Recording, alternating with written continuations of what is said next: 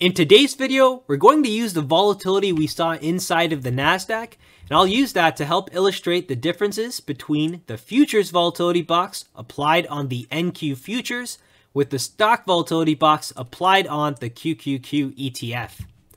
We're looking at the same exact setup.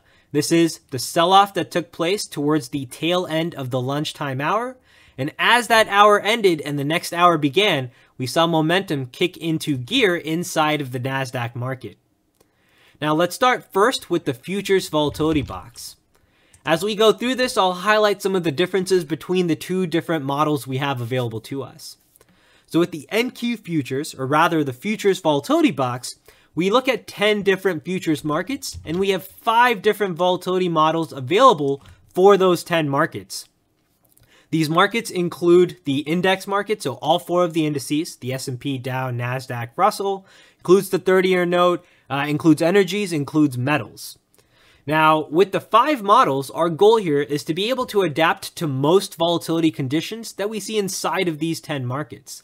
It allows us to have more trade setups because we have models like the scalper designed specifically to scalp in and out of, say, futures markets.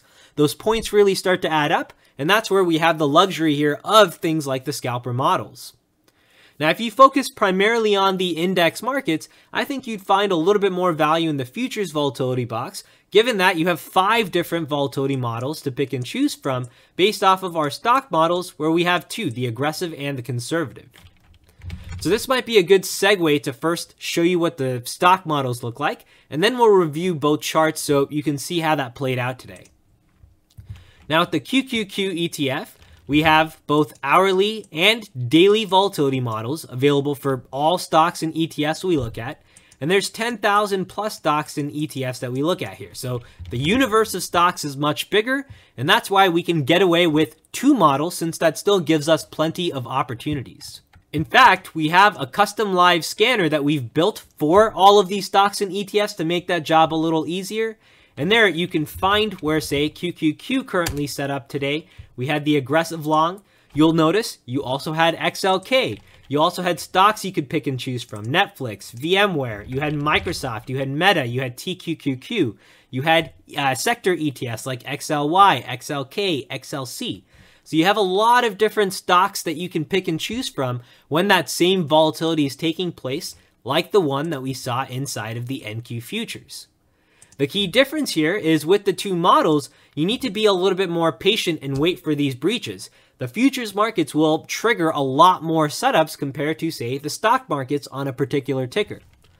Now today, if we take a look at the NQ futures, here what we can see is inside of the Nasdaq futures, price went outside of even our doomsday conservative models.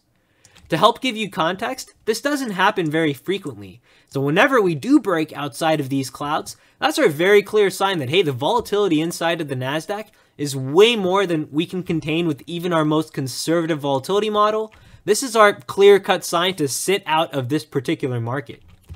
Now, the benefit here is you have other index markets available to you. So for example, this is what the S&P 500 looks like here, where you can see the doomsday conservative models, it still held price action that we saw inside of the S&P 500. Now, if we compare this to the QQQ now, the QQQ, we can see we breached our aggressive hourly volatility box models, and we even started to get close to breaching our conservative hourly volatility box models, but we fell a little bit short of the clouds. So the 2 sets of models we had available to us here did a pretty good job of containing price action inside of the QQQ ETF. If you've been following along with that momentum reversal setup that we've been discussing at great lengths, we even had that set up today here. We had way more than the 5 Keltner channel wedges. We had the edge signal confirmation, which overlapped with the momentum cross, and we had very clearly breached our aggressive volatility box clouds. We still had the conservative ones down here available to us. With the Qs at the same time, like I said, you had other symbols also available to trade. You had Microsoft. This is what Microsoft looked like. You had some sector ETFs. We looked at XLK. We had XLC. We had XLY.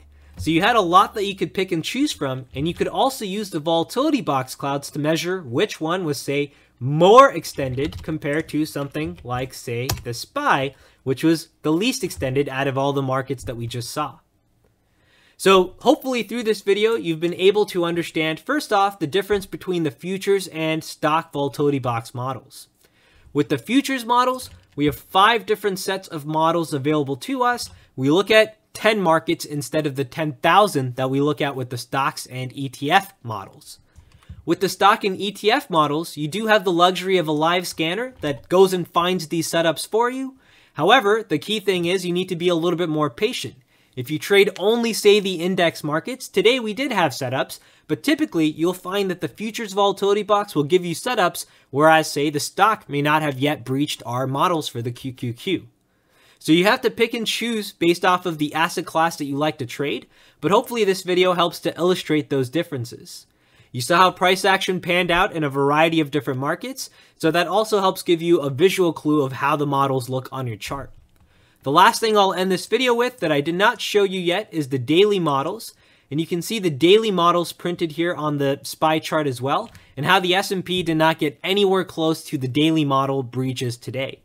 The daily models, when they do happen, are some nice breaches to take advantage of. And again, the live scanner will tell you exactly where we are seeing daily volatility box breaches.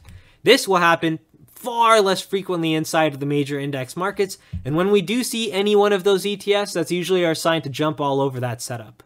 All right, I hope you found this video useful in understanding the differences between the futures and stock volatility box models. Take care, everyone. Good luck trading, and I'll see you in the next update.